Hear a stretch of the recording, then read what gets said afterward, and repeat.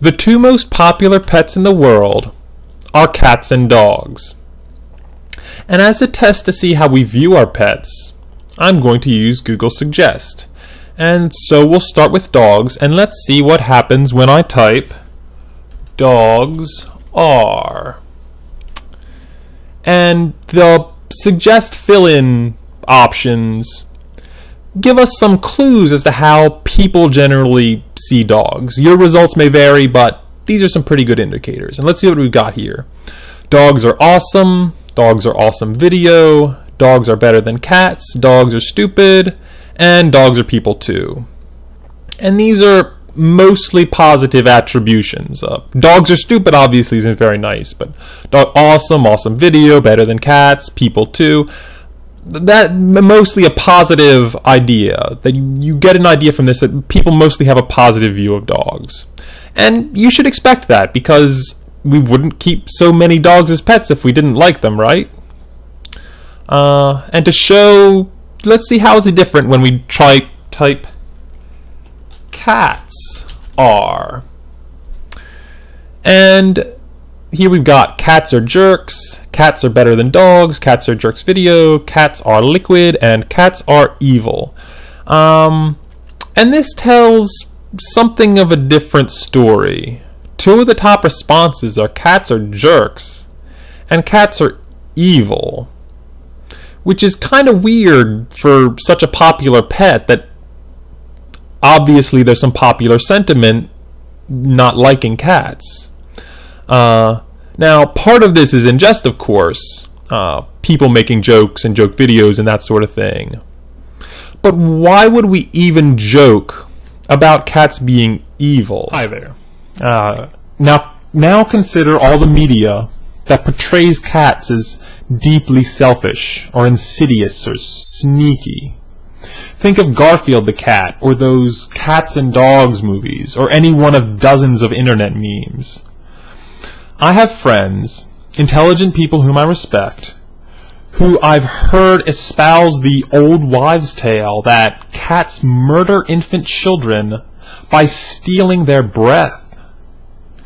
And this isn't merely a horrifying accusation to make, but it's also baseless and ludicrous.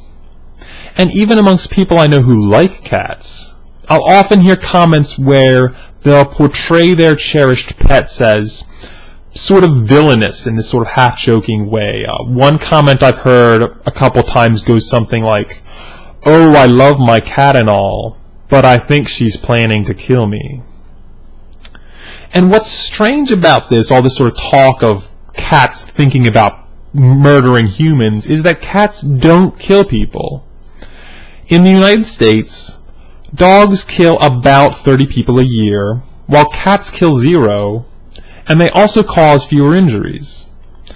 Now, it's worth noting that house cats just really can't get big enough to be a serious threat to humans, and it's also worth noting that most dog-related deaths and injuries are an indirect result of poor human training or neglect.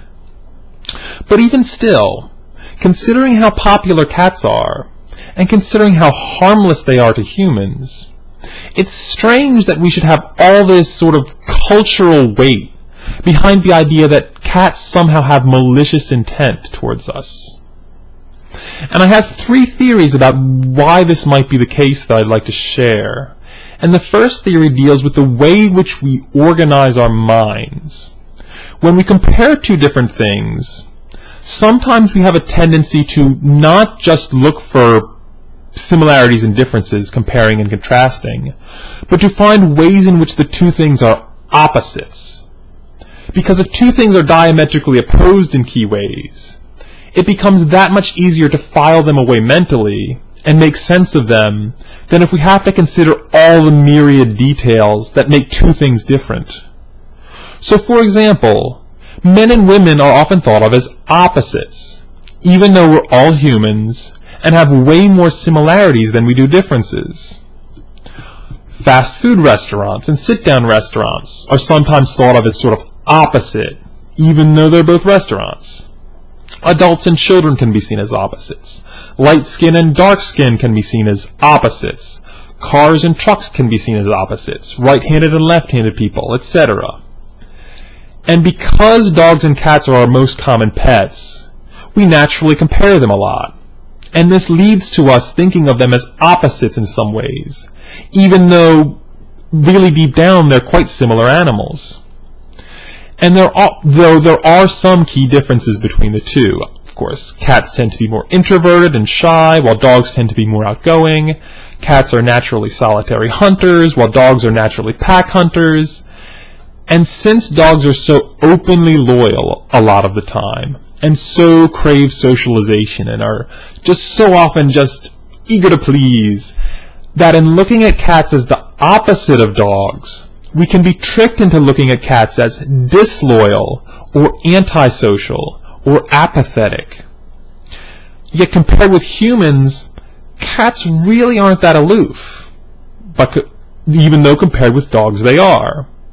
Compared with humans, cats really aren't that sneaky, but compared with dogs they sort of are. And compared with humans, cats really aren't that selfish, but compared with dogs, they do kind of look selfish. And the second theory I'd like to present relates to the most overarching fear there is, the fear of the unknown. As mentioned, dogs are social animals. They prefer to live and hunt in groups. By contrast, cats are generally solitary travelers and hunters. As a result, dogs are naturally more expressive because they need to communicate with packmates. Dogs have more expressive faces than cats, they use more boisterous body language, and they tend to be louder and more vocal. And because they're so expressive, it's much easier to tell what a dog is thinking and feeling and wanting. And because cats aren't as expressive as dogs, we have to use our imaginations, or we have to think about, use our brains to fill in what we think the cat is thinking and feeling. So while cats may not have wildly different motivations compared to dogs, it's so much easier to imagine them having nefarious aims because we can't easily tell what their mental state is just by looking at them. And this mystery extends to simply knowing what cats are up to. Cats prefer some time alone relative to dogs, and they can generally be trusted to do their own thing without causing destruction or mayhem. By contrast, many dogs, especially younger dogs, really need supervision because if they're left alone, they're almost bound to get into trouble. And so, sort of paradoxically almost, because we can trust cats more, because we can sort of leave them to their own devices more, we know less about what they're up to, and that just gives our brain free rein to fill in the gaps of what the cat's been up to all day. Something suspicious, something dangerous, something insidious. Our brains are free to run wild with that sort of thing, which is not the case with dogs. And those first two theories are pretty straightforward. You may not agree, but pretty basic psychological concepts. But with this third theory, we're going to stray a little further afield and have a little fun. And I'm going to posit that perhaps we trust dogs so much because when we look at them, we see a mirror of our society, a mirror of our civilization.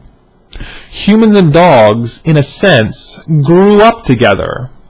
Dogs are descended from the wolves that learned to live around and work with humans, and dogs were the first animals domesticated by pretty much all human societies. Human beings have risen to such a dominant position on the earth, in large part because of how we work together. To hunt as a team, to build stable societies, to share food and household duties, to craft complex social hierarchies, to build monuments and cities, and to wage war.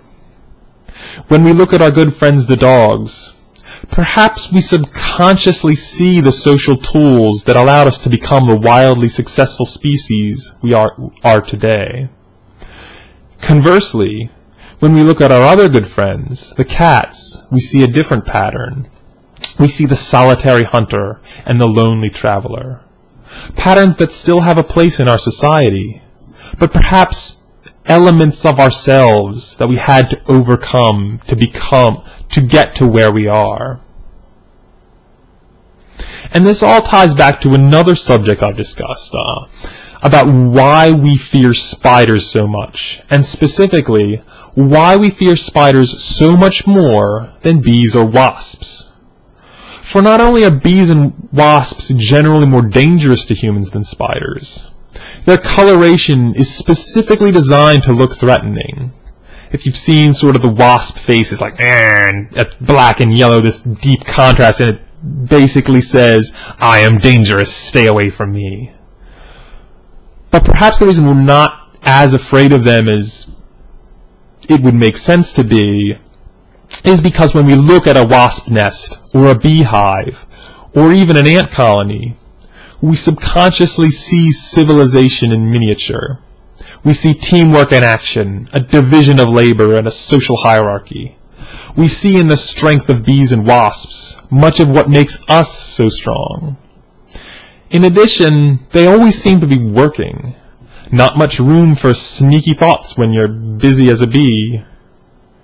By contrast, spiders are sort of deeply symbolically lonely. They're either scuttling along looking for prey, or sitting so very still in their webs. What do they think about all day, sitting there so still? The only socialization most spiders get is to mate, and these interactions are often colored by the possibility that the female will eat the male. So if you wanted to think about what's sort of the most antisocial animal you can think of, if you want to compare to humans, spiders might top the list.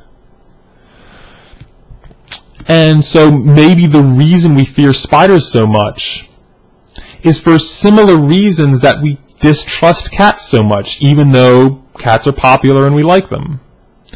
Because they form this stark contrast with animals that remind us more of our society and remind us more of what helped us build our modern world. Or maybe not, but it's fun to think about. Anyway, I would love to hear your thoughts on these issues. Why do you think so many people distrust cats? I did a video similar to this about spiders, and the comments on that video really made me rethink a lot and changed my perspective, and I'm hoping the same will happen here. So, thank you for watching.